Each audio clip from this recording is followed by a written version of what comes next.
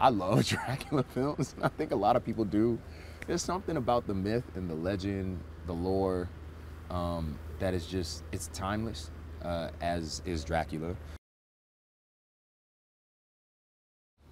It's crazy, but when people see it, I mean, you literally get chills down the back of your spine.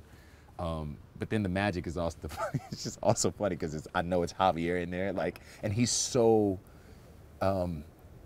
so, I mean, this is what he does, but he's just so good at creating that, the way he moves, the way he turns his neck, the detail in this movie is so key. And he, you know, the way he takes his finger and you know, it just, there are no words. Honestly, that's why you have to put it on screen, because you can't really explain it. I think really what it is you're sitting with these people and you're watching them go through this experience that they have no choice but to go through. There's no way off this ship.